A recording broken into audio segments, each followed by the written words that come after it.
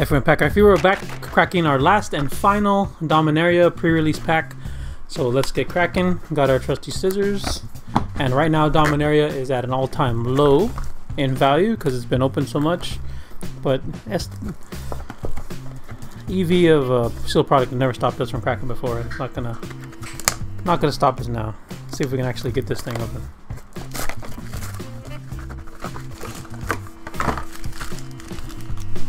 Alright, so we got our packs here and we got our promo. Let's try to keep it a secret while we cut the cellophane thing open. Be nice to get a Karn or a Teferi. Okay. So our promo is Kamal's Druidic Vow. Kamal's Druidic Vow, nice looking foil, although you can see it's got like a line down the middle of it. Is that showing up on camera? Kind of right here. All the way to the card. See that? There it is. Well, that's weird. And our legendary is a Raph, so we got a foil Raph. That's pretty cool. And now that's a good looking foil. Look at that. Okay, so I don't know if these have a lot of value. Raph might. People like Raph, but we'll see. Alright, so we got 6 packs to go. Let's get cracked. First uncommon is Skizik, Lingering Phantom, Sage of Latnan, and our legendary is Naban, Dean of Iteration. That is a rare. So is that a rare or a legendary? That is our rare. That's weird. Aren't we supposed to have a rare and a legendary? That's weird. Okay, so Naban's the only one in this pack, both a rare and a legendary. Next pack. Alright, Wizard's Lightning.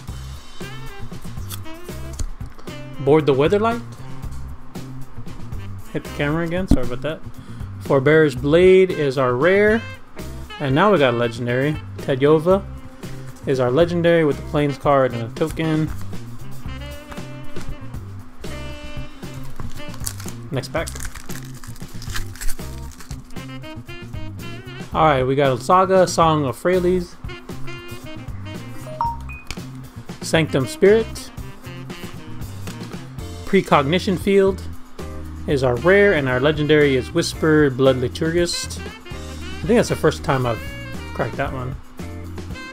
Some neat looking art in there. Alright, next pack.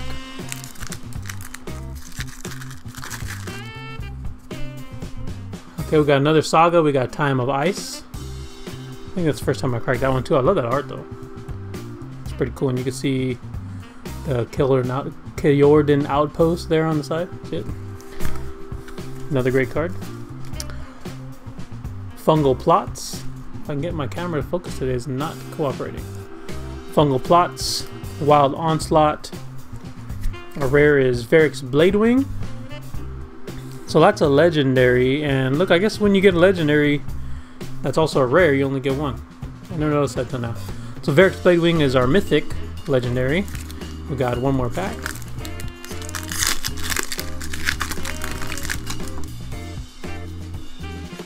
Fight with Fire. Memorial to War. Those Memorial lands have really not done anything. Clifftop Retreat. Alright, we got a Buddy Land with the new art. Look at that beautiful art by Christine Choi. Really nice art. Look at that. That's the first time I've seen one of these in person. Beautiful. And we got a foil mountain, a Mark Poole mountain. I wonder if that's got any value. People like Mark Poole, including me. And here's our legendary Slimefoot, the Stowaway, with the Swamp, the one that's got Urborg on there. And a Cleric token with that awesome Seb McKinnon art. That was a fun pack. I don't know if it had a lot of value. Clifftop Retreat's pretty good. Last pack. See if we can bring it home. One of our last chances to crack Karn, because I don't have much Dominaria. Well, that's not true. I got more Dominaria to open. I don't know if I think I'm going to move on to M19 after this, or maybe even some Battle Bond. Alright, so Amaranthine Wall. Damping Sphere. There's the most valuable uncommon in the set. That's helped me get through most of my cracks here. The Antiquities War. We got a rare Saga. I think this is one of the first rare sagas I cracked. No, I cracked that Belzenog won a bunch of times. And Bayard, Steward of our Give is our last legendary. So as far as value goes, I'm not sure how we did, but let's go over to our top 8 and we'll find out. Alright, we're back and we're taking a look at our top 8. Looks like our highest value card was that foil pre-release Wrath Capashen Ship's Mage, $3.29. With the other promo, $3.11 being the second highest valuable card. That Clifftop Retreat, like I said, was a good one to pull, $2. Forebear's Blade, 89 cents. Song of Prerelease barely missed the top 8 at 75 cents. I think if not for that Foil Mountain, Song of Prerelease would have been in there. So our total top 8 value, $14.58. Well, the again, top 8 making up a bulk of the value, especially in these pre-release kits where we're only cracking 6 packs. The total value of everything, $20.77, and like I said, by all these pre-release kits, I paid $20. So we barely eked out our value, 77 cents. I guess if we get 100% value on all these. We had some fun, and this is probably the last Dominaria crack. I may do a fat pack or something, but thanks for watching. All these cards are available for trade on Cardsphere, and we will see you next time on Pack Crack.